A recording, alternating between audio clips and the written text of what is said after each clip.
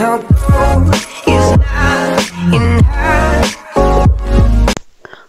everyone, welcome to Stardust Academy. ഞാൻ റോഷ്ന. നമുക്കിന്ന് അണ്ടർറൈറ്റിംഗ് of shares and ഡിബെഞ്ചേഴ്സിന്റെ problems ചെയ്യാൻ പഠിക്കാം. നമ്മൾ ഓൾറെഡി അതിന്റെ തിയറിയും അതുപോലെ ലയബിലിറ്റി കാൽക്കുലേറ്റ് ചെയ്യേണ്ട മെത്തേഡ്സും ഓരോ സിറ്റുവേഷൻസിൽ എങ്ങനെ കാൽക്കുലേറ്റ് ചെയ്യണം അതുപോലെ ജേർണൽ എൻട്രീസ് ഒക്കെ പഠിച്ചിട്ടുണ്ട്. അപ്പം അത് നമുക്ക് പ്രാക്ടിക്കലി എങ്ങനെ പ്രോബ്ലത്തിൽ ചെയ്യാമെന്ന് പഠിക്കാം. അപ്പം നമുക്ക് നേരെ ക്ലാസ്സിലേക്ക് പോകാം. അപ്പോൾ ഫസ്റ്റ് ക്വസ്റ്റ്യൻ ഞാൻ വായിക്കാം. Ashok Limited issued 1,20,000 equity shares of rupees 10 each. അപ്പോൾ ടോട്ടൽ അവർ ഇഷ്യൂ ചെയ്യുന്നത് കമ്പനി ഇഷ്യൂ ചെയ്യുന്ന 1,20,000 equity shares ആണ്. The whole issue was underwritten by Mr. A. അപ്പോൾ കംപ്ലീറ്റ് ഒരു പേഴ്സൺ ആണ്, ഒരു അണ്ടർ റൈറ്റർ ആണ് അണ്ടർറൈറ്റ് ചെയ്യുന്നത്.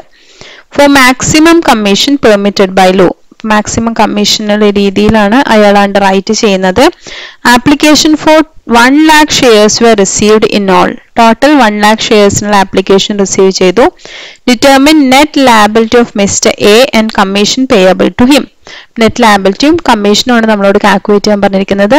അപ്പൊ ഇത് ക്വസ്റ്റ്യൻ കണ്ടു കഴിഞ്ഞാൽ നമുക്കറിയാം കംപ്ലീറ്റ്ലി അണ്ടർറൈറ്റ് ചെയ്തിട്ടുണ്ട് അല്ലെ. 1,20,000 കംപ്ലീറ്റ്ലി ഒരു അണ്ടർറൈറ്റർ ആണ് അണ്ടർറൈറ്റ് ചെയ്തിരിക്കുന്നത്. നമ്മൾ ലയബിലിറ്റി കാൽക്കുലേറ്റ് ചെയ്തില്ലേ, 3 സിറ്റുവേഷൻസിലെ ലയബിലിറ്റി നമ്മൾ കാൽക്കുലേറ്റ് ചെയ്യുന്ന മീൻസ് മെത്തേഡ്സ് പഠിച്ചിട്ടുണ്ട്. അപ്പൊ അതിൽ ഫസ്റ്റിൽ വരുന്ന കംപ്ലീറ്റ് അണ്ടർറൈറ്റിംഗിൽ ഒന്നാമത്തെ എൻഡർ issue is fully അണ്ടർറിട്ടൺ by A single underwriter.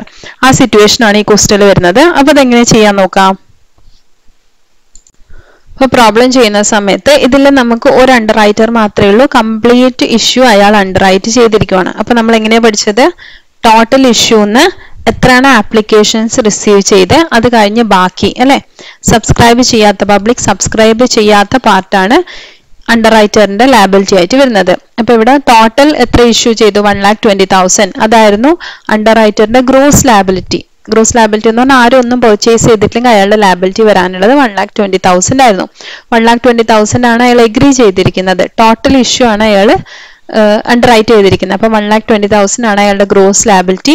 അതിൽ നിന്ന് പബ്ലിക് വാങ്ങിച്ചു എത്രയായിരുന്നു, 1 lakh ഷെയർസ് പബ്ലിക് വാങ്ങിച്ചു. അപ്പം ബാക്കി അയാളുടെ നെറ്റ് ലയബിലിറ്റി എന്ന് പറയുന്നത് 20,000 ആണ്. ഇത്രേ കാൽക്കുലേറ്റ് ചെയ്യാനുള്ളൂ. ഏത് സിറ്റുവേഷനിലാണ്, ഫുൾ ഇഷ്യൂ ഒറ്റ ഒരു അണ്ടർറൈറ്റ് ചെയ്യുന്ന സമയത്ത്. എന്ന് നമ്മളോട് പറഞ്ഞിട്ടുണ്ട് അയാളുടെ കമ്മീഷൻ കാൽക്കുലേറ്റ് ചെയ്യാൻ വേണ്ടിയിട്ട്. ഇപ്പൊ കമ്മീഷൻ കാൽക്കുലേറ്റ് ചെയ്യുന്ന പറയുമ്പോൾ അയാൾ എത്രയാണോ അയാളുടെ അണ്ടർറൈറ്റ് ചെയ്തത് അത്രയും ഷെയർസിന്റെ മേലെയാണ്. അപ്പൊ അയാൾ ടോട്ടൽ അണ്ടർറൈറ്റ് ചെയ്തിട്ടുണ്ട് 1,20,000 ഷെയർസും അയാൾ അണ്ടർറൈറ്റ് ചെയ്തിട്ടുണ്ട്. അതിന്റെ മേലെ ഇഷ്യൂ പ്രൈസിന്റെ മേലെയാണ്. ഇപ്പൊ ഇൻറ്റു ഷെയറിന്റെ വാല്യൂ 10, 1,20,000 ഇൻറ്റു 10 ചെയ്യാം. ഇനി പെർസെൻറ്റേജ് എടുക്കുന്ന സമയത്ത് മാക്സിമം പെർമിസിബിൾ അണ്ടർ ലോ എന്ന് നമ്മളോട് പറഞ്ഞിട്ടുണ്ട്. അപ്പൊ ലോ എന്ന് പറഞ്ഞു കഴിഞ്ഞാൽ നമ്മളോട് സെബി ഗൈഡ് ലൈൻസ് പ്രകാരമുള്ള റേഷ്യോ ആണ് എടുക്കേണ്ടത്. സെബി ഗൈഡ് ലൈൻസ് പ്രകാരം ഷെയർസിന് നമുക്ക് മാക്സിമം വരുന്ന 2.5% ആണ്. അപ്പൊ 1,20,000 ഇൻറ്റു 10 ഇഷ്യൂ പ്രൈസ് കിട്ടി ഇൻറ്റു 2.5%. അപ്പൊ നമുക്ക് അവർക്ക് കൊടുക്കാനുള്ള അണ്ടർറൈറ്റിംഗ് കമ്മീഷൻ എന്ന് പറയുന്നത് 30,000 ആണ്. ഇനി നെക്സ്റ്റ് ക്വസ്റ്റ്യൻ നോക്കാം. ക്വസ്റ്റ്യൻ ഞാൻ വായിക്കാം. Green land limited issued 1,50,000 equity shares. ഇപ്പൊ കമ്പനിയുടെ പേര് ഗ്രീൻ ലാൻഡ് ലിമിറ്റഡ്. അവർ ഇഷ്യൂ ചെയ്യുന്നത് 1,50,000 ഇക്വിറ്റി ഷെയർസ് ആണ്. The whole of the issue was underwritten as follows. Complete ഇഷ്യൂവും underwrite ചെയ്യുന്നത്. അപ്പൊ കംപ്ലീറ്റ് അണ്ടർറൈറ്റിംഗ് ആണ്. നിങ്ങൾ ക്വസ്റ്റ്യൻ വായിക്കുമ്പോൾ സിറ്റുവേഷൻ മനസ്സിലാക്കണം. ഇവിടെ കംപ്ലീറ്റ് അണ്ടർറൈറ്റിംഗ് ആണ് വരുന്നത്. X 50%, Y 25% and Z 25%. അപ്പൊ ഇവിടെ 3 പേരുണ്ട് അല്ലെ. അപ്പൊ 3 പേരുണ്ടെന്ന് പറഞ്ഞു കഴിഞ്ഞാൽ കംപ്ലീറ്റ് ഇഷ്യൂ അണ്ടർറൈറ്റ് ചെയ്യുന്നത് മോർ ദാൻ 1 അണ്ടർറൈറ്റർ ആണ്. നേരത്തെ നമ്മൾ കംപ്ലീറ്റ് അണ്ടർറൈറ്റിംഗിൽ ഒരു അണ്ടർറൈറ്റർ ഉള്ള കേസാണ് പഠിച്ചത്. ഇവിടെ മോർ ദാൻ 1 അണ്ടർറൈറ്റർ വരുവാണ്. Application for 1,20,000 shares were received in all, out of which marked applications were. അപ്പൊ ടോട്ടൽ ആപ്ലിക്കേഷൻ റിസീവ് ചെയ്തത് 1,20,000 ആണ്. അതിൽ മാർക്ക്ഡ് ആപ്ലിക്കേഷൻ എന്ന് പറയുന്നത് 30,000 ആണ്. എക്സിന്റെ മാർക്ക് ഉള്ളത്. മാർക്ക്ഡ് ആപ്ലിക്കേഷൻ എന്ന് പറഞ്ഞു കഴിഞ്ഞാൽ അവരുടെ സീൽ ഉള്ളതാണ്. അപ്പൊ എക്സിന്റെ സീലുള്ള 30,000 ആപ്ലിക്കേഷൻ ഉണ്ട്. വൈയുടെ സീലുള്ള 1,50,000 ഉണ്ട്. സെഡിൻ്റെത് 30,000 ഉണ്ട്. എന്ന് വെച്ചാൽ ആ അണ്ടർറൈറ്റർ ത്രൂ ആണ് അത്രയും ആപ്ലിക്കേഷൻസ് പോയിരിക്കുന്നത്. The remaining applications for 45,000 shares did not bear any stamp of the underwriter. ബാക്കി വരുന്ന 45,000 ആരുടെയും സ്റ്റാമ്പ് ഇല്ല. അപ്പൊ അത് അൺമാർക്ഡ് ആപ്ലിക്കേഷൻ ആണ്. Determine the liability of underwriter. അപ്പൊ നമ്മളോട് പറഞ്ഞിരിക്കുന്നത് അണ്ടർറൈറ്ററിന്റെ ലാബിലിറ്റീസ് കണ്ടുപിടിക്കാനാണ്. അപ്പോൾ more than one അണ്ടർറൈറ്ററിന്റെ situation complete അണ്ടർറൈറ്റിംഗിൽ more than one അണ്ടർറൈറ്ററുള്ള situation ആണ്. അപ്പോൾ പ്രോബ്ലം ചെയ്യുന്ന സമയത്ത് മോർ ദാൻ വൺ അണ്ടർറൈറ്റർ ഉണ്ട്, അതേപോലെ തന്നെ കംപ്ലീറ്റ് അണ്ടർറൈറ്റ് ചെയ്യുകയാണെന്ന് പറഞ്ഞു കഴിഞ്ഞാൽ നമ്മൾ എന്ത് ചെയ്യണം? നമ്മുടെ ഫോമാറ്റ് എങ്ങനെയായിരുന്നു? ഗ്രോസ് ലാബിലിറ്റിന്ന് അൺമാർക്ഡ് ആപ്ലിക്കേഷനും മാർക്ഡ് ആപ്ലിക്കേഷനും മൈനസ് ചെയ്യാം. അങ്ങനെയാണ് നമ്മുടെ. പിന്നെ നെഗറ്റീവ് വരുവാണെങ്കിൽ അത് അഡ്ജസ്റ്റ് ചെയ്യണം. അത് ഫോമാറ്റിൽ തന്നെ ചെയ്യാം. ആദ്യം ഗ്രോസ് ലാബിലിറ്റി എന്ന് പറഞ്ഞു കഴിഞ്ഞാൽ നിങ്ങൾ ഇത് ചെയ്യുന്ന സമയത്ത് 3 അണ്ടർറൈറ്റർ ആണെങ്കിൽ 3 അണ്ടർറൈറ്ററിന്റെ കോളം പിന്നെ ഒരു ടോട്ടൽ കോളം പ്രൊവൈഡ് ചെയ്യണം. അപ്പം നിങ്ങൾ ടോട്ടൽ കോളത്തിൽ നിന്ന് ഇങ്ങോട്ട് എഴുതുന്നതായിരിക്കും കുറച്ചുകൂടി better. Gross liability one mark application എഴുതുമ്പോൾ. അപ്പൊ ഗ്രോസ് ലാബിലിറ്റി എന്ന് പറഞ്ഞു കഴിഞ്ഞാൽ അവിടെയുള്ള ടോട്ടൽ ഇഷ്യൂ ആണ് നമ്മൾ ഗ്രോസ് ലാബിലിറ്റി എന്ന് പറയുന്നത്. അപ്പൊ ടോട്ടൽ ഇഷ്യൂ എന്ത് ചെയ്യാം? 1,50,000 ആണ് അല്ലെ. അതിനകത്ത് ഒരാളുടെയും എങ്ങനെ കാൽക്കുലേറ്റ് ചെയ്യാന്ന് പറഞ്ഞു കഴിഞ്ഞാൽ ഒരാളും എത്രയാണ് അവരുടെ എഗ്രീഡ് പെർസെൻറ്റേജ്. എക്സിന്റെ 50% ആണ്, വൈയുടെ 25% ആണ്, സെഡിന്റെ 25% ആണ് അല്ലെ. അപ്പൊ ടോട്ടൽ ഗ്രോസ് ലാബിലിറ്റി 1,50,000 ആണ്. അതിന്റെ 50%, അതിന്റെ പകുതി എന്ത് ചെയ്യാം? എയുടെ എഴുതാം. അതിന്റെ പകുതി എന്ന് പറയുമ്പോൾ 75,000. ബാക്കി 25% ആയിട്ട് ബിയുടെയും സിയുടെയും കുളത്തിൽ എഴുതാം. അപ്പൊ ടോട്ടൽ കുളത്തിൽ ആദ്യം എഴുതാം 1,50,000 പറഞ്ഞിട്ട് ടോട്ടൽ ഇഷ്യൂ. അതിൽ നമ്മൾ 50%, 25%, 25% എന്ന് പറഞ്ഞിട്ട് 3 പേർക്കും ഡിവൈഡ് ചെയ്ത് കൊടുത്തു. ഇതാണ് ഗ്രോസ് ലാബിലിറ്റി. ഇനി പെർസെൻറ്റേജ് എടുക്കുന്നതിനെക്കാട്ടും നല്ലത് അതിനെ നമ്മൾ റേഷ്യോ ആയിട്ട് കൺവേർട്ട് ചെയ്യുന്നതാണ്. ആദ്യത്തെ ഗ്രോസ് ലാബിലിറ്റി എടുക്കുമ്പോൾ പെർസെൻറ്റേജ് എടുത്താൽ കുഴപ്പമില്ല, അവിടെ നമുക്ക് കൺഫ്യൂഷൻ വരില്ല. പക്ഷെ പിന്നീട് അങ്ങോട്ട് നമുക്ക് ചില സമയത്ത് സർപ്ലസ് ഒക്കെ അഡ്ജസ്റ്റ് ചെയ്യേണ്ട സമയത്ത് പെർസെൻറ്റേജ് എടുത്താൽ കൺഫ്യൂഷൻ വരും. അതുകൊണ്ട് നമുക്ക് എന്ത് ചെയ്യാം? അതിന്റെ റേഷ്യോ ആക്കി കൺവേർട്ട് ചെയ്യാം. ഇപ്പൊ 50:25:25 അല്ലെ, അതാണ് വരുന്നത്. അപ്പൊ നമുക്ക് ഷോർട്ട് ആക്കി കഴിഞ്ഞാൽ എത്ര കിട്ടും? 2:1:1 മാക്സിമം. ഇനി അങ്ങനെ ഷോർട്ട് ആക്കുന്നില്ലെങ്കിൽ നിങ്ങൾ 50:25:25 തന്നെ എടുത്താലും കുഴപ്പമൊന്നുമില്ല. അപ്പൊ അതിനെ ഷോർട്ട് ആക്കി എടുത്തു കഴിഞ്ഞാൽ 2:1:1 വന്നു. അതിന് നെക്സ്റ്റ് അൺമാർക്ഡ് ആപ്ലിക്കേഷൻ. ഇവിടെ പറഞ്ഞിട്ടുണ്ട് ആരുടെയും സീൽ ഇല്ലാത്ത, സ്റ്റാമ്പ് ഇല്ലാത്തത് 45,000 ഷെയർസ് ഉണ്ടായിരുന്നു. അതാണ് unmarked application. Unmarked application total കോളത്തിൽ 45,000 എഴുതാം. അതിന്റെ 2:1:1 ആയിട്ട്, അല്ലെങ്കിൽ 50%, 25% പോലെ തന്നെ എടുത്താലും മതി. ഇപ്പൊ റേഷ്യോ ആയിട്ട് എടുക്കുമ്പോൾ എങ്ങനെ 45,000 into 2 by എത്ര വരും? 2 + 1 + 1 അല്ലെ, 4. 2/4 ആർക്ക് കൊടുക്കണം? എക്ക് കൊടുക്കണം. into 1/4 ബിക്ക് കൊടുക്കണം. into 1/4 സിക്ക് കൊടുക്കണം അല്ലെ. നമ്മൾ റേഷ്യോ അങ്ങനെ എടുക്കുന്നത്. 45,000 നമ്മൾ ഇതും ഡിവൈഡ് ചെയ്തു. ഇനി എന്ത് ചെയ്യാം? ലെസ് ആണ് ചെയ്യേണ്ടത്. Gross liability minus marked application minus unmarked application minus marked application ആണ്. അപ്പൊ എല്ലാം മൈനസ് ആണ് ചെയ്യേണ്ടത്.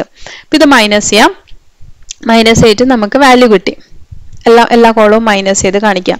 ഇനി നമുക്ക് എടുക്കേണ്ടത് മാർക്ഡ് ആപ്ലിക്കേഷൻ ആണ്. മാർക്ഡ് ആപ്ലിക്കേഷനിൽ നമ്മൾ പെർസെൻറ്റേജോ റേഷ്യോ ഒന്നുമില്ല, ഡയറക്റ്റ് തന്നിട്ടുണ്ടാവും ആരുടെ സീൽ ഉള്ളത് എത്രയാണെന്ന് പറഞ്ഞിട്ട്. എക്സിൻ്റെത് മാർക്ഡ് ആപ്ലിക്കേഷൻ 30,000 ആണ്, വൈയുടെ 15,000 ആണ്, സെഡിന്റെ 30,000 ആണെന്ന് പറഞ്ഞിട്ടുണ്ട്. അപ്പൊ അത് ഡയറക്റ്റ് എഴുതിയാൽ മതി. എന്നിട്ട് എന്ത് ചെയ്യാം? ടോട്ടൽ കോളത്തിൽ അതിന്റെ ടോട്ടൽ എഴുതാം. ഈ സമയത്ത് നമുക്ക് ടോട്ടൽ എഴുതി ഇങ്ങോട്ട് എഴുതാൻ പറ്റില്ല. മാർക്ഡ് ആപ്ലിക്കേഷൻ എഴുതുമ്പോൾ ഓരോരാളുടെ പ്രത്യേകം എഴുതാം. എന്നിട്ട് എന്ത് ചെയ്യാം? എല്ലാം കൂടി ടോട്ടൽ കോളത്തിൽ ടോട്ടലായിട്ട് കാണിക്കാം. ഇനി അതും കൂടെ മൈനസ് ചെയ്യണം. അപ്പൊ അതും കൂടെ മൈനസ് ചെയ്യാം. മൈനസ് ചെയ്യുന്ന സമയത്ത് നമുക്ക് സിയുടേത് 3,750 എന്നുള്ളത് നെഗറ്റീവ് ഫിഗർ ആയിട്ട് കിട്ടി അല്ലെ. അപ്പൊ നെഗറ്റീവ് വരുവാണെങ്കിൽ നമ്മളോട് റീ അഡ്ജസ്റ്റ് ചെയ്യണം എന്ന് പറഞ്ഞിട്ടുണ്ട്. അപ്പൊ റീ അഡ്ജസ്റ്റ് ചെയ്യാന്ന് പറഞ്ഞു കഴിഞ്ഞാൽ സിയുടെ 3,750 സി അല്ലാത്ത മറ്റ് 2 പേരുടെയിലേക്ക് അഡ്ജസ്റ്റ് ചെയ്ത് കൊടുക്കുക ചെയ്യുന്നത്. അപ്പൊ മറ്റ് 2 പേര് ആരൊക്കെയാ ഇവിടെ ഉള്ളത്? എയും ബിയും അല്ലെ. അപ്പൊ എക്കും ബിക്കും അത് അഡ്ജസ്റ്റ് ചെയ്ത് കൊടുക്കണം. അപ്പൊ എക്കും ബിക്കും അഡ്ജസ്റ്റ് ചെയ്യാന്ന് പറഞ്ഞു കഴിഞ്ഞാൽ നമ്മുടെ റേഷ്യോ, ഇവിടെയാണ് നമുക്ക് റേഷ്യോയുടെ ആവശ്യം. പെർസെൻറ്റേജ് എടുത്താൽ ഇവിടെ കൺഫ്യൂഷൻ ആവും. റേഷ്യോ എടുക്കുക. റേഷ്യോ 2:1:1 ആണ്. അതിൽ സിയുടെ അങ്ങ് എടുത്ത് മാറ്റാം. സിയുടെ എന്തായിരുന്നു അവിടെ? 1 ആയിരുന്നു. അപ്പൊ അത് എടുത്ത് മാറ്റി ബാക്കി വരുന്ന 2:1. അപ്പൊ 2:1 വേണം ആ 3,750 നമ്മൾ അഡ്ജസ്റ്റ് ചെയ്യാൻ. 3,750 എയുടെ കോളത്തിലും ബിയുടെ കോളത്തിലും മാത്രം എഴുതാം. സിയുടെ കോളത്തിലല്ല എഴുതേണ്ടത്. സിയുടെ സർപ്ലസ് വരുന്നത് നമ്മൾ എയിലും ബിയിലും അഡ്ജസ്റ്റ് ചെയ്താണ്. ഇപ്പൊ സിയുടെ സർപ്ലസ് ആയ 3,750 എയുടെയും ബിയുടെയും കോളത്തിൽ അഡ്ജസ്റ്റ് ചെയ്യാം. അപ്പൊ എങ്ങനെ അഡ്ജസ്റ്റ് ചെയ്യാം? 3,750യുടെ 2/3 എടുക്കണം അല്ലെ. നമ്മൾ പെർസെൻറ്റേജ് റേഷ്യോ എടുക്കുന്ന സമയത്ത് 3,750 into 2/3 എടുക്കാം. അതെന്ത് ചെയ്യാം? എയുടെ കോളത്തിൽ എഴുതാം. 3,750 into 1/3 അതെന്ത് ചെയ്യാം? ബിയുടെ കോളത്തിൽ എഴുതാം. അപ്പൊ രണ്ടും എഴുതിയതിനു ശേഷം അത് മൈനസ് ചെയ്യാം. അപ്പൊ മൈനസ് ചെയ്യുന്ന സമയത്ത് നമ്മൾ നോക്കണം, സിയുടേത് നമ്മൾ ആ 3750 എടുത്ത് മറ്റുള്ളവർക്ക് അഡ്ജസ്റ്റ് ചെയ്ത് കൊടുത്തു. അപ്പൊ സിക്ക് 0 ആണ് വരേണ്ടത്, നെഗറ്റീവ് വരാൻ പാടില്ല, 0 ആണ് വരേണ്ടത്. അപ്പൊ 0 വരണമെങ്കിൽ ആ 3750 എന്ത് ചെയ്യണം, അവിടെ അഡ്ജസ്റ്റ് ചെയ്യണം. അതുകൊണ്ടാണ് അവിടെ ഒരു പോസിറ്റീവ് 3750 നമ്മൾ എഴുതിയിരിക്കുന്നത്. അപ്പം സിയുടെ കോളം 0 ആയി. മറ്റേ രണ്ടുപേരുടെ എന്ത് ചെയ്യാം, നമ്മൾ അതും കൂടി മൈനസ് ചെയ്യാം, നമ്മൾ സർപ്ലസും കൂടി മൈനസ് ചെയ്യാം. അപ്പൊ സിയുടെ കോളം നമ്മൾ എന്ത് ചെയ്യണം, എത്രയാണ് അവിടെ എമൗണ്ട് ഉള്ള അതിന്റെ പോസിറ്റീവ് ഫിഗർ അവിടെ എഴുതിയാൽ മതി. 3750 നെഗറ്റീവ് വന്നു കഴിഞ്ഞാൽ അതിന് താഴെ ആ സെയിം എമൗണ്ട് പോസിറ്റീവ് എഴുതിയിട്ട് അവിടെ 0 എന്ന് കാണിക്കാൻ വേണ്ടിയിട്ടാണ്. എന്നിട്ട് എയുടെയും ബിയുടെയും എന്ത് ചെയ്യാം, ഈ സർപ്ലസ് അഡ്ജസ്റ്റ് ചെയ്തതും കൂടി മൈനസ് ചെയ്യാം. അപ്പം നമുക്ക് നെറ്റ് ലാബിലിറ്റി കിട്ടും. അപ്പം എയുടെ നെറ്റ് ലാബിലിറ്റി നമുക്ക് കിട്ടിയിരിക്കുന്നത് 20,000 ആണ്, ബിയുടേത് 10,000 ആണ്, സിയുടെ 0 ആണ്. അപ്പോൾ ടോട്ടൽ ലാബിലിറ്റി വരുന്നത് 20ഉം 10ഉം കൂടി 30,000. ഇങ്ങനെയാണ് നമ്മൾ കാൽക്കുലേറ്റ് ചെയ്യുന്നത്.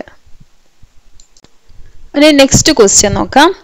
Brook bond limited issued 60,000 6% debentures of ₹100 each. 60,000 debentures ആണ് ഇഷ്യൂ ചെയ്യുന്നത്. 80% of the issue was under written by mister B. അതിൽ 80% ഇഷ്യൂ അണ്ടർ റൈറ്റ് ചെയ്യുന്നത് മിസ്റ്റർ ബി ആണ്. ഇവിടെ ഒരു അണ്ടർ റൈറ്ററിന്റെ പേരേ പറയുന്നുള്ളൂ. പക്ഷെ അയാൾ അണ്ടർ റൈറ്റ് ചെയ്തിരിക്കുന്ന 80% ഇഷ്യൂ മാത്രമേ അണ്ടർ റൈറ്റ് ചെയ്തിട്ടുള്ളൂ, അല്ലെ കംപ്ലീറ്റ് അണ്ടർ റൈറ്റ് ചെയ്തിട്ടില്ല. ഇപ്പൊ ഇവിടെ വരുന്നത് പാർഷ്യൽ അണ്ടർ റൈറ്റിംഗ് ആണ്. പാർഷ്യൽ അണ്ടർ റൈറ്റിംഗിൽ ഒരു അണ്ടർ റൈറ്റർ മാത്രം വരുന്ന സിറ്റുവേഷൻ. അപ്പൊ partial under റൈറ്റിംഗിൽ only 1 under writer, ആ സിറ്റുവേഷൻ ആണ് നമ്മൾ ചെയ്യേണ്ടത്. Applications of application for 45,000 debentures were received in all. Total നമുക്ക് ആപ്ലിക്കേഷൻ റിസീവ് ചെയ്തിരിക്കുന്നത് 45,000 ഡിബെഞ്ചേഴ്സിനാണ്. Out of which application for 30,000 debentures were marked. അതിൽ 30,000 ഡിബെഞ്ചേഴ്സിന്റെ ആപ്ലിക്കേഷൻസ് മാർക്ക് ചെയ്തിട്ടുണ്ട്. അപ്പൊ 30,000 ഡിബെഞ്ചേഴ്സ് ഇഷ്യൂ വന്നിരിക്കുന്നത് ആര് ത്രൂ ആണ്, നമ്മുടെ അണ്ടർ റൈറ്റർ ത്രൂ ആണ്, അല്ലെ? അതുകൊണ്ടാണ് അതിൽ മാർക്ക് വന്നിരിക്കുന്നത്. ഇപ്പൊ ടോട്ടൽ 45,000 ഡിബെഞ്ചേഴ്സിനുള്ള ആപ്ലിക്കേഷൻ കിട്ടി. അതിൽ 30,000ഉം നമ്മുടെ മിസ്റ്റർ ബിയുടെ സീൽ വെച്ചിട്ടാണ് വന്നിരിക്കുന്നത്, സ്റ്റാമ്പ് വെച്ചിട്ടാണ് വന്നിരിക്കുന്നത്. അപ്പം ബാക്കി 15,000 മാത്രമേ കമ്പനി ത്രൂ പോയിട്ടുള്ളൂ. ക്ലിയർ ആണല്ലോ? 45,000 ഡിബെഞ്ചേഴ്സിന്റെ ആപ്ലിക്കേഷൻസ് കിട്ടി. ആപ്ലിക്കേഷൻസിൽ നോക്കുമ്പോൾ 30,000 ഡിബെഞ്ചേഴ്സിന്റെ ആപ്ലിക്കേഷൻസിനകത്ത് മിസ്റ്റർ ബിയുടെ സീൽ ഉണ്ട്. അപ്പൊ ബി ത്രൂ ആണ് അത്രയും ആപ്ലിക്കേഷൻ വന്നത്. അപ്പൊ കമ്പനിയുടെ സ്വന്തം പേരിൽ വന്നിരിക്കുന്ന ആപ്ലിക്കേഷൻസ് എത്രയേ ഉള്ളൂ, 15,000 ആപ്ലിക്കേഷൻസ് മാത്രമേ വന്നിട്ടുള്ളൂ എന്ന് പറയുന്നുണ്ട്. അതിന് determine the liability of mister B. അപ്പൊ ഇതെങ്ങനെ ചെയ്യാൻ നോക്കാം. അപ്പോൾ ഇവിടെ നമ്മൾ കാൽക്കുലേറ്റ് ചെയ്യുമ്പോൾ ആദ്യം ഗ്രോസ് ലാബിലിറ്റി കാണിക്കണം. ഗ്രോസ് ലാബിലിറ്റി എന്ന് പറഞ്ഞു കഴിഞ്ഞാൽ കംപ്ലീറ്റ് അണ്ടർ റൈറ്റിംഗിൽ ഒരു അണ്ടർ റൈറ്റർ മാത്രമുള്ള സമയത്ത് ഗ്രോസ് ലാബിലിറ്റി നമുക്ക് എന്ത് ചെയ്യാം, ഫുൾ ഇഷ്യൂ തന്നെ ഗ്രോസ് ലാബിലിറ്റി ആയിട്ട് എടുക്കാം, അല്ലെ? ഇവിടെ നമുക്ക് കംപ്ലീറ്റ് അണ്ടർ റൈറ്റിംഗ് അല്ല, അതുകൊണ്ട് തന്നെ ഗ്രോസ് ലാബിലിറ്റി എന്ന് പറഞ്ഞാൽ അയാൾ എഗ്രി ചെയ്ത പാർട്ട് മാത്രം. 60,000 ഇഷ്യൂ ചെയ്യുന്ന സമയത്ത് അയാൾ 80%ഉം അയാൾ അണ്ടർ റൈറ്റ് ചെയ്യാന്ന് പറഞ്ഞിട്ടുണ്ട്. അപ്പൊ 80% എന്ന് പറഞ്ഞാൽ 48,000 ഷെയർസ് ആണ് അയാൾ അണ്ടർ റൈറ്റ് ചെയ്യാന്ന് ഏറ്റിരുന്നത്. അതിൽ ശരിക്കും അയാൾ ത്രൂ വന്നിരിക്കുന്ന മാർക്ക്ഡ് ആപ്ലിക്കേഷൻ നമുക്ക് മൈനസ് ചെയ്യാം, അല്ലെ? നോർമലി നമ്മൾ എന്ത് ചെയ്യും, ഗ്രോസ് ലാബിലിറ്റിന്ന് മാർക്ക്ഡ് ആപ്ലിക്കേഷൻസ് മൈനസ് ചെയ്യാറുണ്ട്. അപ്പൊ മാർക്ക്ഡ് ആപ്ലിക്കേഷൻസ് ഇവിടെ നമുക്ക് മൈനസ് ചെയ്യാം. 30,000 ഇവിടെ അൺമാർക്ക്ഡ് ആപ്ലിക്കേഷൻസ് നമ്മൾ മൈനസ് ചെയ്യുന്നില്ല. അൺമാർക്ക്ഡ് ആപ്ലിക്കേഷൻ എന്തുകൊണ്ടാണ് മൈനസ് ചെയ്യാത്തതെന്ന് വെച്ച് കഴിഞ്ഞാൽ ഇവിടെ പാർട്ട് ഇഷ്യൂ ആണല്ലോ. അപ്പൊ പാർട്ട് ഇഷ്യൂല് അൺമാർക്ക്ഡ് ആപ്ലിക്കേഷൻ വരുന്ന സമയത്ത് അത് നമ്മൾ കമ്പനിയുടെ റെസ്പോൺസിബിലിറ്റി ആയിട്ട് നമ്മൾ കാണിക്കും. ഇപ്പൊ 80% നമ്മുടെ മിസ്റ്റർ ബി എഗ്രി ചെയ്തു, അല്ലെ? ബാക്കി 20% അപ്പൊ കമ്പനി തന്നെയാണ് അവിടെ അണ്ടർ റൈറ്ററായിട്ട് നമ്മൾ അസ്യൂം ചെയ്യുന്നത്. അപ്പൊ അയാളുടെ ത്രൂ വന്നു എന്നുള്ള അസംഷനിൽ നമ്മൾ അൺമാർക്ക്ഡ് ആപ്ലിക്കേഷൻസ് ഇവിടെ മൈനസ് ചെയ്യാത്തത്. ഇപ്പൊ കംപ്ലീറ്റ് അണ്ടർ റൈറ്റ് ചെയ്യുന്ന സമയത്തെ നമുക്ക് അൺമാർക്ക്ഡ് ആപ്ലിക്കേഷൻ മൈനസ് ചെയ്യാൻ പറ്റുള്ളൂ. അപ്പൊ ഇവിടെ നമ്മൾ അൺമാർക്ക്ഡ് ആപ്ലിക്കേഷൻ മൈനസ് ചെയ്യുന്നില്ല, നേരെ മാർക്ക്ഡ് ആപ്ലിക്കേഷനാണ് മൈനസ് ചെയ്യുന്നത്. 30,000 നമ്മുടെ മാർക്ക്ഡ് ആപ്ലിക്കേഷൻ ഉണ്ട്, അത് മൈനസ് ചെയ്തു. ഇനി നമുക്ക് 18,000 കിട്ടി. ഇനി നമ്മൾ നോക്കേണ്ടത് കമ്പനിയിൽ സർപ്ലസ് വന്നിട്ടുണ്ടോ എന്ന് നോക്കാം. അപ്പൊ അങ്ങനെ എന്തെങ്കിലും വന്നിട്ടുണ്ടോ അത് ഇവിടെ അഡ്ജസ്റ്റ് ചെയ്യേണ്ടി വരും. നമ്മൾ നേരത്തെ ചെയ്തില്ലേ, ഒരു അണ്ടർ റൈറ്ററിന് സർപ്ലസ് വന്നപ്പോൾ നമ്മൾ എന്ന് വെച്ചാൽ നെഗറ്റീവ് ഫിഗർ വന്നപ്പോൾ നമ്മൾ അഡ്ജസ്റ്റ് ചെയ്തില്ലേ, അതേപോലെ ഇവിടെ നമ്മൾ കമ്പനി ഒരു അണ്ടർ റൈറ്റർ പോലെ തന്നെ കണക്കാക്കുവാണ്. പക്ഷെ അതിനൊരു കോളം കൊടുക്കണ്ട കേട്ടോ. നമ്മൾ ലാബിലിറ്റി കാൽക്കുലേറ്റ് ചെയ്യുമ്പോൾ അതിനൊരു കോളം കൊടുക്കണ്ട, പക്ഷെ നിങ്ങൾ മനസ്സിൽ കാൽക്കുലേറ്റ് ചെയ്താൽ മതി. ഇപ്പൊ കമ്പനിയുടെ കാര്യം നിങ്ങൾ ആലോചിച്ച് നോക്കുക. കമ്പനിയുടെ 60,000 ഇതേപോലെ ചെയ്യാമെന്ന് നിങ്ങൾ ആലോചിച്ച് നോക്കുക. 60,000ന്റെ 20% ആണ് അയാൾ എഗ്രി ചെയ്തിരിക്കുന്നത്, അല്ലെ? കമ്പനി എഗ്രി ചെയ്തിരിക്കുന്നത്. അപ്പൊ 12,000 ആണ് ശരിക്കും. പക്ഷെ കമ്പനിക്ക് എത്ര വന്നിട്ടുണ്ട് ഷെയർസ്? ഇവിടെ മാർക്ക്ഡ് ആപ്ലിക്കേഷൻ കഴിഞ്ഞ് ബാക്കിയുള്ളത് കമ്പനിയുടേതായിട്ട് നമ്മൾ അസ്യൂം ചെയ്തു എന്നല്ലേ പറഞ്ഞത്. ടോട്ടൽ ആപ്ലിക്കേഷൻ 45,000 വന്നു. അതിൽ മാർക്ക്ഡ് ആപ്ലിക്കേഷൻ 30,000 ആണ്. അപ്പൊ ബാക്കി 15,000 കമ്പനി ത്രൂ വന്നു എന്നാണ് നമ്മൾ കാണിക്കുന്നത്. അപ്പൊ കമ്പനി 12,000 ആണ് റെസ്പോൺസിബിലിറ്റി ഏറ്റെടുക്കാന്ന് പറഞ്ഞ, പക്ഷെ കമ്പനിക്ക് 15,000 ഷെയർസ് വന്നു. നിങ്ങൾ കമ്പനി ഒരു അണ്ടർറൈറ്റർ എന്ന് അങ്ങ് അസ്യൂം ചെയ്താൽ മതി. അപ്പൊ കമ്പനി എന്ന് പറഞ്ഞ അണ്ടർറൈറ്റർ 12,000 ഷെയർസ് എടുക്കാന്നായിരുന്നു അണ്ടർറൈറ്റ് ചെയ്യാന്ന് പറഞ്ഞത്. പക്ഷെ 15,000 ഷെയർസിന്റെ ആപ്ലിക്കേഷൻ കമ്പനി ത്രൂ വന്നു. അപ്പൊ 3,000 നമുക്ക് അവിടെ സർപ്ലസ് വന്നു അല്ലെ. ആ 3,000 നമ്മൾ എന്ത് ചെയ്യണം? ഇവിടെ നമ്മുടെ അണ്ടർറൈറ്റർ ആയിട്ടുള്ള മിസ്റ്റർ ബിയിലേക്ക് അഡ്ജസ്റ്റ് ചെയ്യാം. അപ്പൊ നേരത്തെ നമ്മൾ ഡിവൈഡ് ചെയ്ത് 2-3 പേരുള്ളത് കൊണ്ട് ആ നെഗറ്റീവ് ഫിഗർ ഡിവൈഡ് ചെയ്തൊക്കെ കൊടുത്തു. ഇവിടെ 2-3 പേരില്ല, ഇയാൾ മാത്രമേ ഉള്ളൂ. അപ്പൊ ആ നെഗറ്റീവ് ഫിഗർ വരുന്ന എമൗണ്ട് ഡയറക്ട്ലി എന്ത് ചെയ്യാം? ഇയാളുടെ എമൗണ്ടിൽ അഡ്ജസ്റ്റ് ചെയ്താൽ മതി. അപ്പൊ ഇവിടെ എന്ത് 18,000 ഈ സർപ്ലസ് ആപ്ലിക്കേഷൻ 3,000 കൂടി നമ്മൾ മൈനസ് ചെയ്യാം. അപ്പൊ നെറ്റ് ലയബിലിറ്റി 15,000 വന്നു. അപ്പൊ ഇവിടെ നമ്മൾ പാർഷ്യൽ അണ്ടർ റൈറ്റിംഗ് വരുന്ന സമയത്ത് ഒറ്റ പേഴ്സണേ ഉള്ളൂവെങ്കിൽ ആ അടുത്ത പേഴ്സണായിട്ട് നമ്മൾ കമ്പനി അങ്ങ് അസ്യൂം ചെയ്താൽ മതി. അതേപോലെ തന്നെ വേറൊരു വ്യത്യാസമുള്ളത്, നമ്മൾ അൺമാർക്ക്ഡ് ആപ്ലിക്കേഷൻ ഇവിടെ മൈനസ് ചെയ്യുന്നില്ല. ഇത് രണ്ടുമാണ് നമ്മുടെ ചേഞ്ച് ആയിട്ട് വരുന്നത്. നെക്സ്റ്റ് ക്വസ്റ്റ്യൻ നോക്കാം. Titan Limited issued 20,000 shares of 10 each. Total issue ചെയ്തിരിക്കുന്ന 20,000 shares ആണ്. These shares were underwritten as follows. X 10,000 shares underwrite ചെയ്തു, Y 6,000 shares underwrite ചെയ്തു. ഇവിടെ more than one underwriter ഉണ്ടെന്ന് മനസ്സിലായി. നെക്സ്റ്റ് നോക്കുന്നത് കംപ്ലീറ്റ് അണ്ടർ റൈറ്റിംഗ് ആണോ പാർഷ്യൽ ആണോ എന്ന്. 20,000 ഷെയർസ് ആണ് ഇഷ്യൂ ചെയ്തിരിക്കുന്നത്. X 10ഉം Y 6ഉം. അപ്പൊ 16,000 ഷെയർസേ അണ്ടർ റൈറ്റ് ചെയ്തിട്ടുള്ളൂ അല്ലെ. അപ്പൊ പാർഷ്യൽ അണ്ടർ റൈറ്റിംഗ് ആണ്, more than one under writer ആണ് വരുന്നത്. നെക്സ്റ്റ് പറഞ്ഞിരിക്കുന്നത് the public applied for 16,000 shares which included marked applications as follows. Public issue ചെയ്തിരിക്കുന്ന 16,000 ഷെയർസിനാണ്. അതിൽ മാർക്ക്ഡ് ആപ്ലിക്കേഷൻസ് തന്നിട്ടുണ്ട്. എക്സിന്റെ സ്റ്റാമ്പ് ഉള്ളത് 2,400 ഷെയർസും വൈയുടേത് 600 ഷെയർസും ആണ്. Determine the liability of underwriters. എങ്ങനെ ചെയ്യാൻ നോക്കാം നമുക്ക്. ഇതിൽ നിങ്ങൾ മോർ ദാൻ വൺ അണ്ടർറൈറ്റർ വരുന്ന സമയത്തും ഈ നാലാമത്തെ, ഇപ്പൊ ഇവിടെ 2 അണ്ടർറൈറ്റർ ആണല്ലോ, അപ്പൊ മൂന്നാമത്തെ അണ്ടർറൈറ്റർ ആയിട്ട് നമ്മൾ കമ്പനിയെ അസ്യൂം ചെയ്യണം.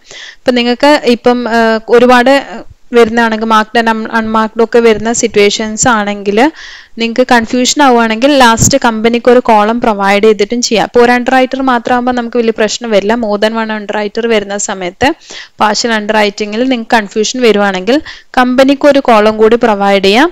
അപ്പൊ 2 അണ്ടർറൈറ്റർ ആണെങ്കിൽ 3 പേരുള്ളത് പോലെ നമ്മൾ അസ്യൂം ചെയ്തിട്ട് വേണം ചെയ്യാൻ. അപ്പൊ നമ്മൾ നേരത്തെ ചെയ്ത ഏകദേശം അതുപോലെ തന്നെ വരുന്നത്. നമ്മൾ ഗ്രോസ് ലാബിലിറ്റിന്ന് എന്താ നമ്മൾ നേരത്തെ മൈനസ് ചെയ്തത്? മാർക്ക്ഡ് ആപ്ലിക്കേഷൻസ് ആണ് മൈനസ് ചെയ്തത്. ഇവിടെ മാർക്ക്ഡ് ആപ്ലിക്കേഷൻസ് തന്നെയാണ് മൈനസ് ചെയ്യേണ്ടത്. അൺമാർക്ക്ഡ് ആപ്ലിക്കേഷൻസ് നമ്മൾ കമ്പനിയുടേതെന്ന് അസ്യൂം ചെയ്യുന്നത്. അപ്പൊ ഇവിടെ നമ്മൾ കമ്പനിക്ക് ഒരു കോളം കൊടുത്തിട്ടുണ്ട്. അതുകൊണ്ട് നമ്മൾ അൺമാർക്ക്ഡ് ആപ്ലിക്കേഷൻ കൂടി ഇവിടെ ലെസ് ചെയ്ത് കാണിക്കുന്നത്. അല്ലാതെ നമ്മൾ അണ്ടർറൈറ്ററിന്റെ പേരിൽ അൺമാർക്ക്ഡ് ആപ്ലിക്കേഷൻ മൈനസ് ചെയ്യില്ല. അപ്പൊ നമുക്ക് നോക്കാം. ഗ്രോസ് ലാബിലിറ്റി നമുക്ക് ഡയറക്റ്റ് തന്നിട്ടുണ്ട്. എക്സിൻ്റെത് 10,000 വൈയുടെ 6,000 ആണെന്ന് തന്നിട്ടുണ്ട് അല്ലെ. ടോട്ടൽ ഇഷ്യൂ ചെയ്തിരിക്കുന്ന 20,000 ഷെയർസ് ആണ്. അപ്പൊ ബാക്കി വരുന്ന ഷെയർസ് 10ഉം 6ഉം 16,000 ആയി. ഇപ്പൊ 20ൽ ബാക്കി 4,000 ഉണ്ട്. അത് കമ്പനിയുടേതായിട്ട് നമ്മൾ അസ്യൂം ചെയ്യാം, കമ്പനിയുടെ പേരിൽ കാണിക്കാം. ഇനി അൺമാർക്ക്ഡ് ആപ്ലിക്കേഷൻ നമ്മൾ അണ്ടർറൈറ്ററിന് മൈനസ് ചെയ്യില്ല, അത് കമ്പനിയുടേതാണ്. അപ്പൊ അൺമാർക്ക്ഡ് ആപ്ലിക്കേഷൻ അണ്ടർറൈറ്ററിൽ കാണിക്കരുത്, കമ്പനിയിൽ മാത്രം കാണിക്കാം. അപ്പൊ അൺമാർക്ക്ഡ് ആപ്ലിക്കേഷൻ എങ്ങനെ കാൽക്കുലേറ്റ് ചെയ്യുന്നത്? ടോട്ടൽ പബ്ലിക് ഇഷ്യൂ ചെയ്ത 16,000 ഷെയർസിനാണ് അല്ലെ. അതിൽ മാർക്ക്ഡ് ആപ്ലിക്കേഷൻ നമുക്ക് തന്നിട്ടുണ്ട്. എത്രയായിരുന്നു? 2,400 എക്സിൻ്റെതും 600 വൈയുടെയും. അപ്പൊ 3,000 ഷെയർസ് ആണ് നമുക്ക് ശരിക്കും മാർക്ക്ഡ് ആയിട്ട് വന്നിരിക്കുന്നത്.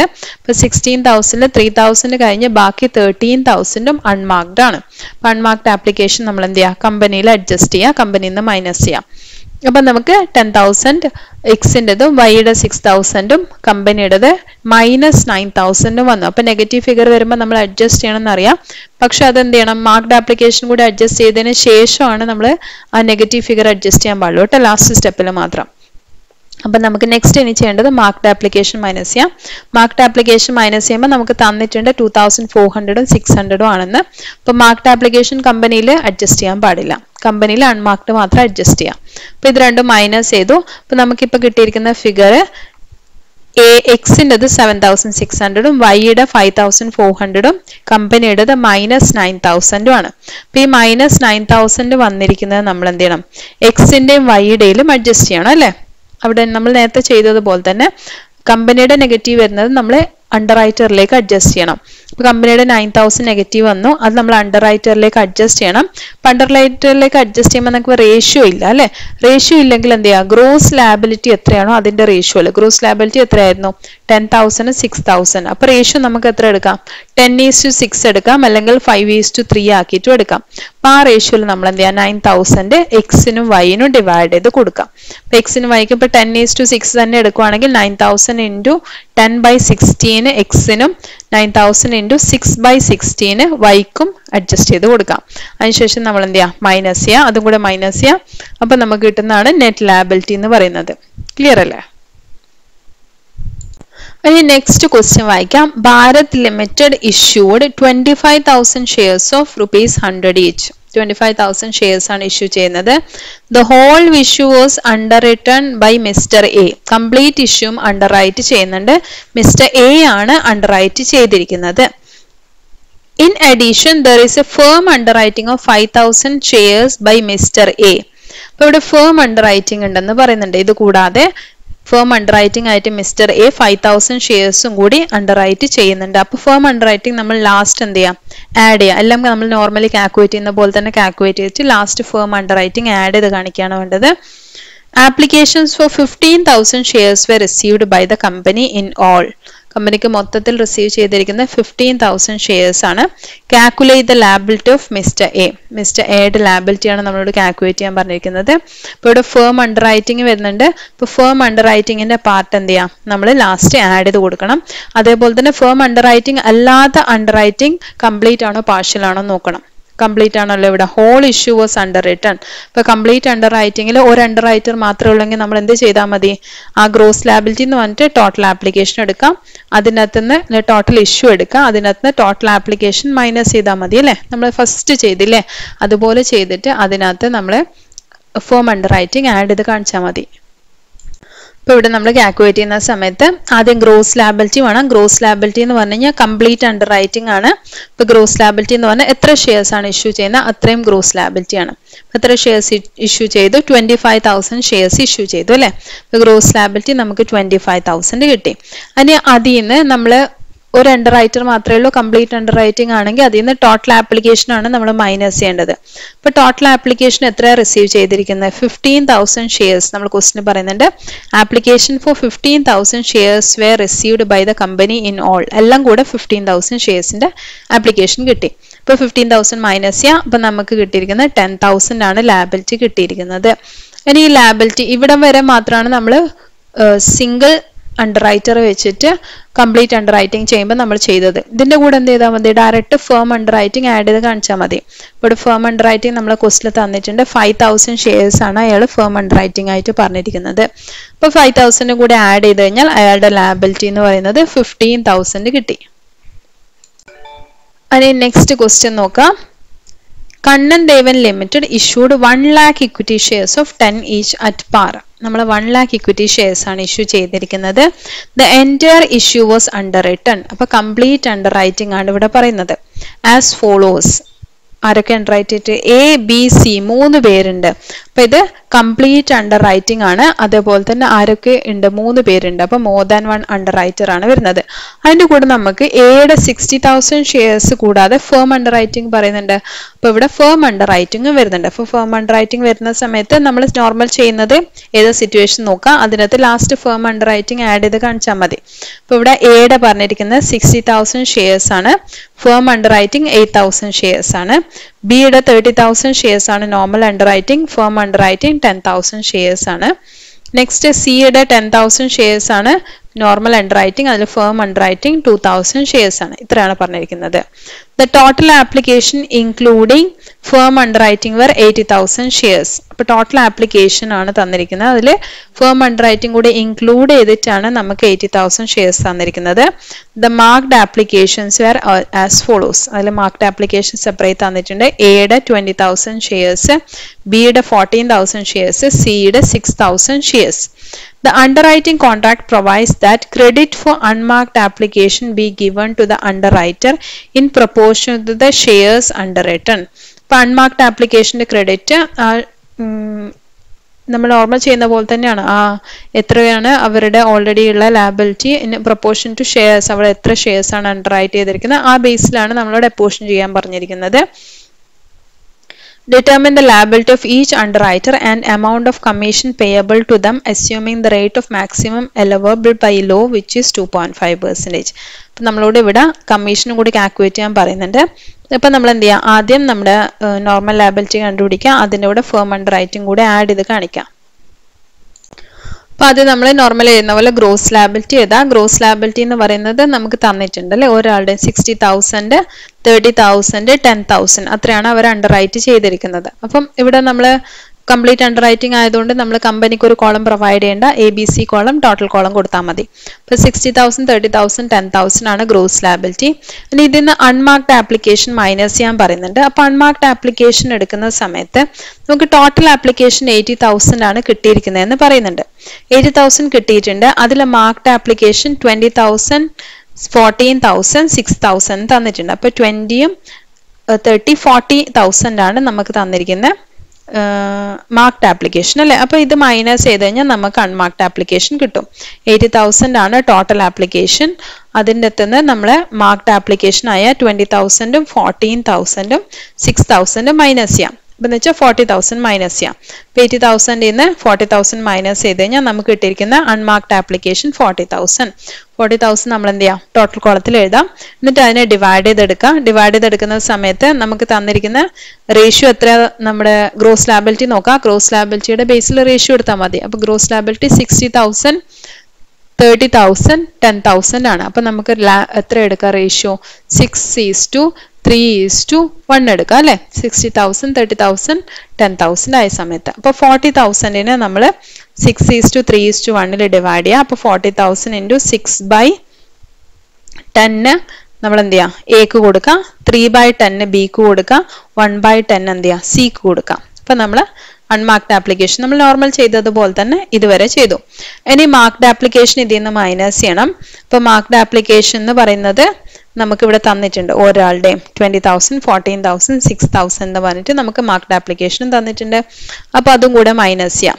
അപ്പോൾ അതുകൂടെ മൈനസ് ചെയ്തതിന് ശേഷം നമ്മൾ ലാബിലിറ്റി കിട്ടി. നെഗറ്റീവ് ഒന്നും ഇല്ല. അപ്പോൾ നെഗറ്റീവ് ഒന്നും ഇല്ലാത്തതുകൊണ്ട് അത് നമുക്ക് റീ അഡ്ജസ്റ്റ് ഒന്നും ചെയ്യേണ്ട. അല്ലെ അതിൻ്റെ കൂടെ എന്ത് ചെയ്യുക, ഫേം അണ്ടർറൈറ്റിങ്ങും കൂടെ ആഡ് ചെയ്താൽ മതി. ഫേം അണ്ടർറൈറ്റിംഗ് നമുക്ക് സെപ്പറേറ്റ് തന്നിട്ടുണ്ട്. 8,000 ആണ് എയുടെ, ബിയുടെ 10,000 ആണ്, സിയുടെ 2,000 ആണ്. ഫേം അണ്ടർറൈറ്റിംഗ് ആഡ് ആണ് ചെയ്യേണ്ടത്. ബാക്കിയെല്ലാം മൈനസ് ആണ്. ഫേം അണ്ടർറൈറ്റിംഗ് ആഡ് ചെയ്യുക. ആഡ് ചെയ്ത് കഴിഞ്ഞാൽ നമുക്ക് ലാബിലിറ്റി കിട്ടി. എയുടേത് 24,000, ബിയുടേത് 14,000, സിയുടെ 2,000 എന്ന് പറഞ്ഞിട്ട് നമുക്ക് കിട്ടി. അപ്പം ഇങ്ങനെയാണ് നമ്മൾ ചെയ്യേണ്ടത്.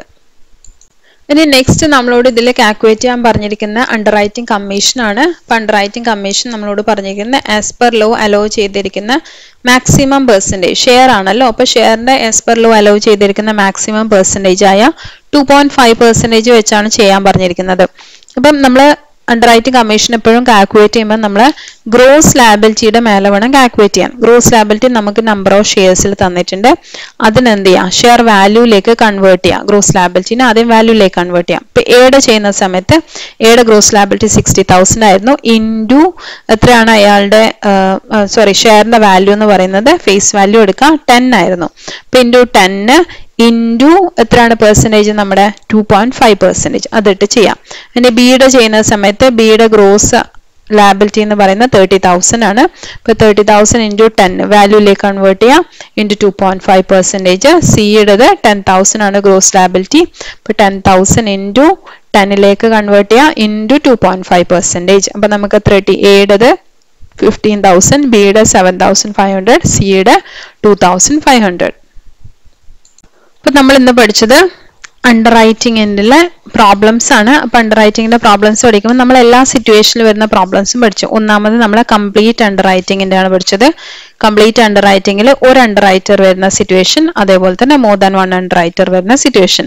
നെക്സ്റ്റ് പാർഷ്യൽ അണ്ടർറൈറ്റിംഗ് പഠിച്ചു. അതിലും ഒരു അണ്ടർറൈറ്റർ വരുന്ന സിറ്റുവേഷനും മോർ ദാൻ വൺ അണ്ടർറൈറ്റർ വരുന്ന സിറ്റുവേഷനും. അപ്പോൾ പാർഷ്യൽ അണ്ടർറൈറ്റിംഗ് നമ്മൾ ചെയ്യുമ്പം ശ്രദ്ധിക്കേണ്ട ഒരു കാര്യം എന്ന് പറഞ്ഞു കഴിഞ്ഞാൽ കമ്പനിയെ നമ്മൾ ഒരു അണ്ടർറൈറ്റർ പോലെ തന്നെ ട്രീറ്റ് ചെയ്യാം. അതേപോലെ തന്നെ അൺമാർക്ക്ഡ് ആപ്ലിക്കേഷൻസ് കമ്പനിയിൽ മാത്രം അപ്പോർഷൻ ചെയ്യാം. നമ്മുടെ അണ്ടർറൈറ്ററിലേക്ക് അപ്പോഷൻ ചെയ്യാൻ പാടില്ല.